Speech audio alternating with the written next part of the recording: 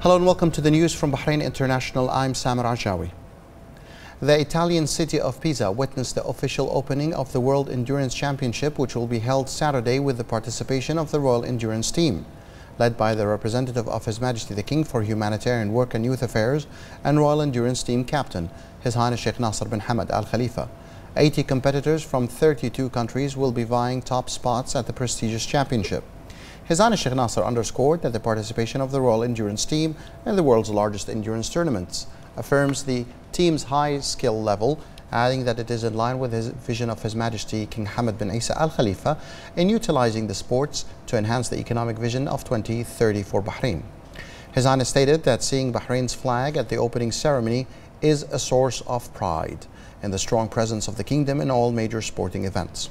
His Highness praised the segments of the opening ceremony which embody the cohesion of the teams participating in the tournament and their eagerness to be present at the ceremony, and wished success to the royal team in this championship. The royal team participated in the opening ceremony of the championship, where royal team members Abdurrahman Al-Zayed raised the flag of the Kingdom of Bahrain during the event that was held in the city of Pisa, in the presence of officials of the International Equestrian Federation. Due to the corona pandemic precautionary measures, the opening ceremony was held in a public square in the Italian city, and the royal team was represented by Abdurrahman Al-Zayed.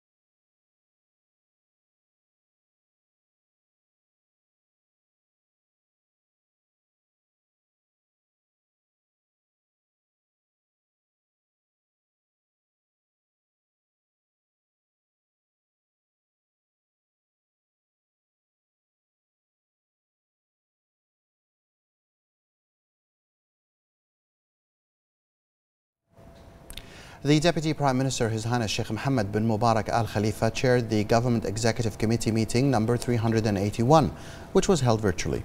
The meeting discussed the latest developments in dealing with the corona pandemic and approved the recommendations that have been raised by the National Medical Team.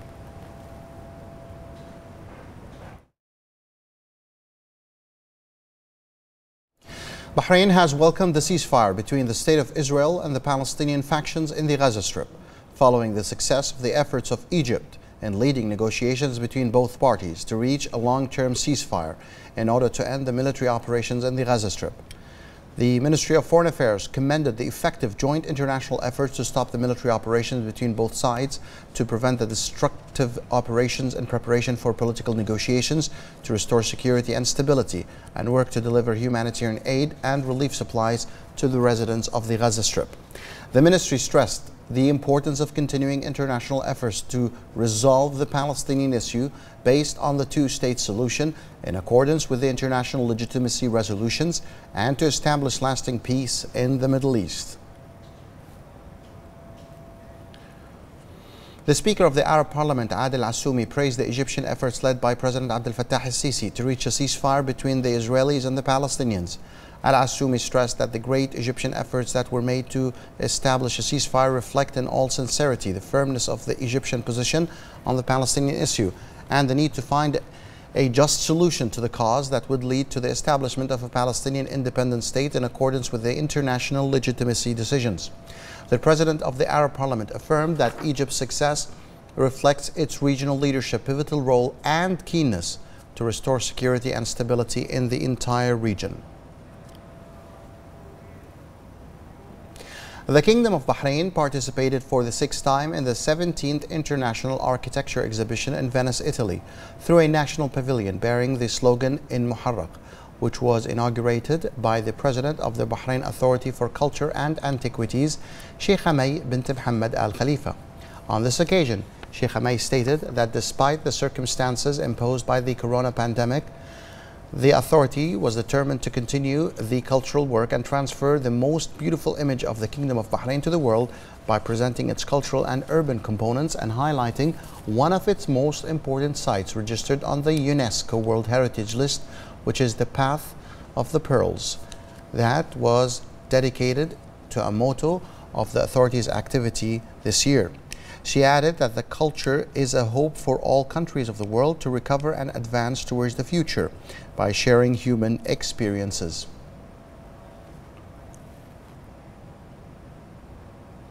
The National Task Force for Combating the Coronavirus held a press conference on Thursday to provide an update on the kingdom's COVID-19 response.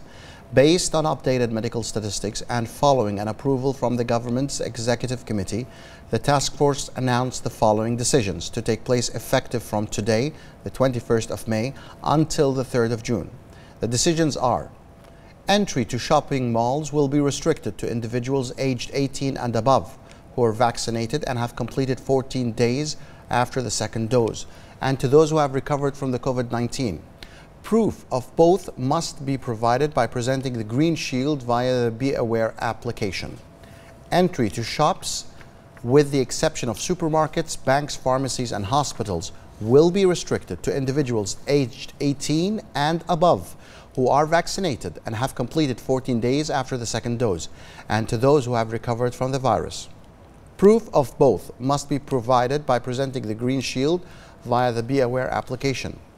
Limiting indoor services such as restaurants, cinemas, saloons and others to individuals aged 18 and above who are vaccinated or have recovered from the virus. Proof of both must be provided by presenting the Green Shield through the Be Aware application.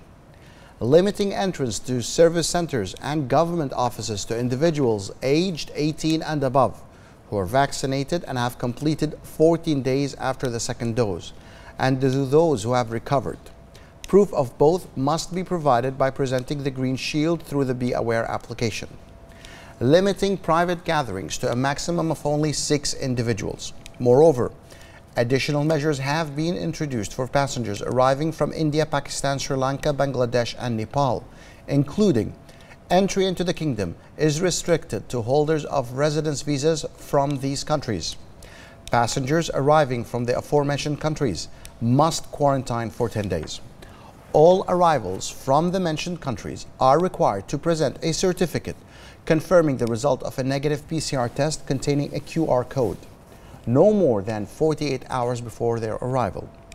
All arrivals must conduct a PCR test upon arrival, a second PCR test for arrivals who will stay in Bahrain for a period of more than 5 days, and a third PCR test 10 days after the date of arrival for those who will reside in Bahrain for a period of more than 10 days. The Undersecretary at the Ministry of Health and member of the National Medical Task Force for Combating the Coronavirus, Dr. Walid Al-Mani, noted that it is everyone's responsibility to adhere to all the precautionary measures. He emphasized the dire consequences of complacency. He added that it is also indicated that the highest prevalence of the cases was due to transmission within the community rather than outside. For his part, the infectious disease consultant and microbiologist at the Bahrain Defense Force Hospital and member of the National Medical Task Force for Combating the Coronavirus, Lieutenant Colonel Dr. Manaf Al-Qahtani, highlighted that out of 206,000 cases that have been registered since the first detection of COVID-19 case in Bahrain, 94% are among those who are not vaccinated, and the percentage of those who were vaccinated was only 6%. He underscored the importance of receiving a vaccine, adding that all vaccines in the kingdom are safe and effective. He also highlighted that Bahrain has now provided vaccination for those aged 12 to 17.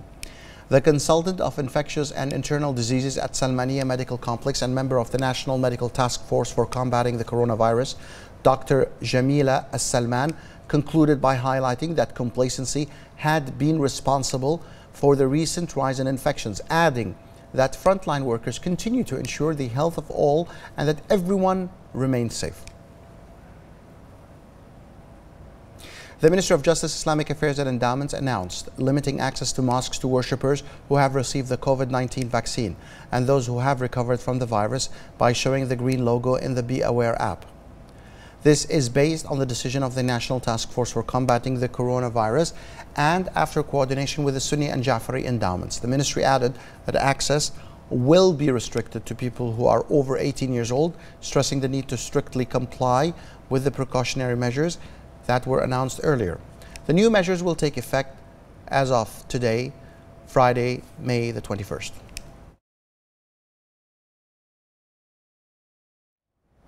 The national vaccination campaign continues to witness a wide turnout of citizens and residents. The Ministry of Health announced that 868,121 individuals received first dose of the vaccine, while 663,479 received the second dose.